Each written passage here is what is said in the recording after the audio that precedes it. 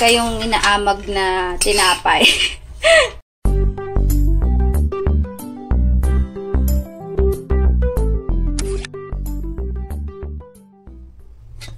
Hi guys! So, action na tayo agad. Hindi ko na na-prepare yung mga ingredients. Pero kung meron kayong inaamag na tinapay, I mean yung malapit na ma-expire, yan. Cubes nyo lang siya, cut into cubes. Tapos, painitan nyo lang yung pan nyo. Tapos, i-toasted nyo lang siya. Ha? At tiyak magugustuhan to ng iyong mga daga sa bahay.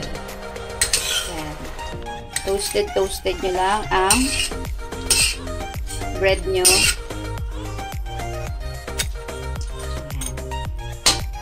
Watch until the end, guys, kung anong mangyayari sa ating tinapay na luma na.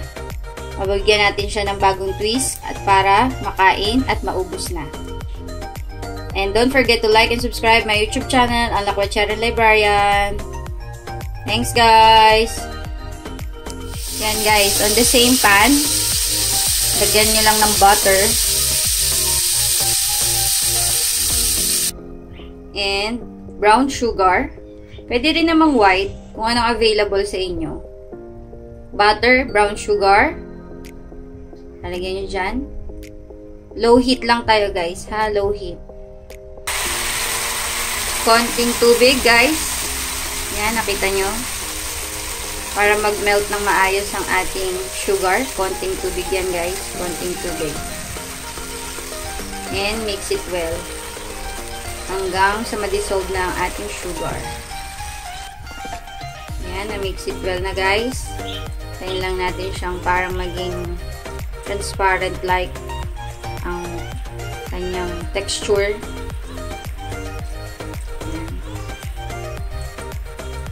So, again, guys, ito nga pala ang ating toasted bread. Medyo nasunog, guys. Nakalimutan ko. Yan. Gawin natin siyang caramel toasted bread. Okay, guys. Okay, guys. Malaki na ang bubbles. Lumadami na. Nag-iba na rin ang kulay niya. Pag nakita nyo na parang yung sa sauce ng mga leche plan. Yan, pwede na natin tanggalin yung heat. Pero hindi pa. Tingnan pa natin. Abang-abang pa tayo, guys. Yan, guys. Malapot-lapot na siya.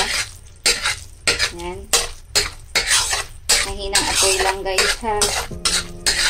Yan. Pwede na nating tagay ang ating bread. Yan, guys. Sama ang sunog. Haluin lang natin siya. Para lahat ng tinapay ay magkaroon ng flavor. Yan. Hindi muna patayin pala, guys, yung apoy, ha. Para yung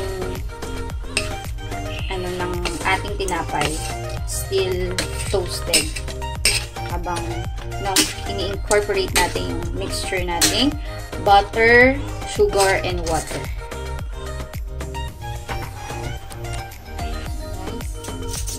Ating toasted caramel bread.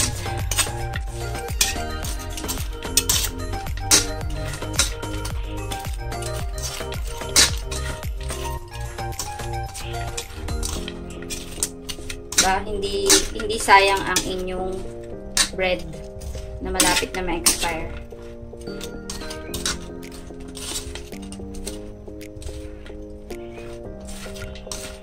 Another snack for your little ones, diba?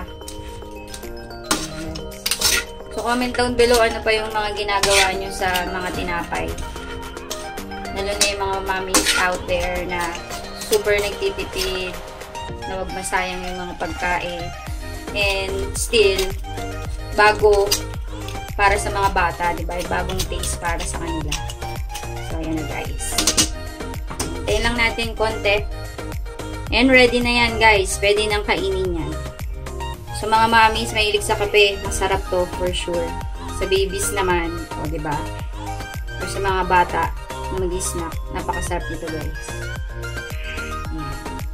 And, nga pala, guys, in addition sa ating snack, dadagdagan natin yung ating snack ng popcorn. Yan. May cheese tayo dito. At ng shrimp crackers. Ha? I-fry natin to para ilagay natin dun. Kasama ng ating toasted caramel bread. At gagawa tayo ng snack box. Later, makikita nyo kung ano yung snack box na sinasabi ko. Okay, guys? Okay. Nagagalit na, guys, ang ating popcorn. Popcorn talaga siya.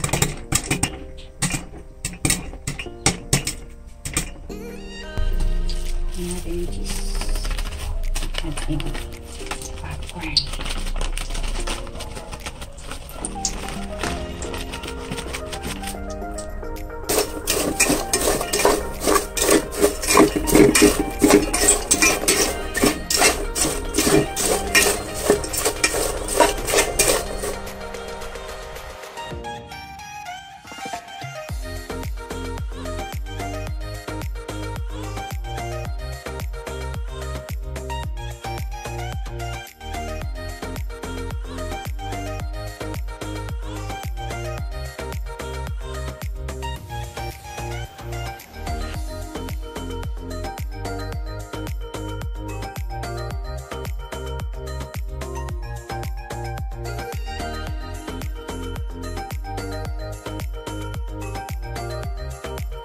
And, eto na nga, guys, ang ating snack box na merong cheese popcorn, ang ating toasted caramel bread, at ang ating shrimp crackers.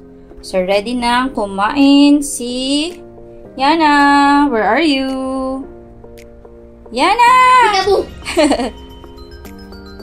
So, mayroon na siyang popcorn na nauna. So, guys, snack na muna siya. And don't forget to like this video. Salamat, guys. Bye-bye. Bye-bye. Paalam.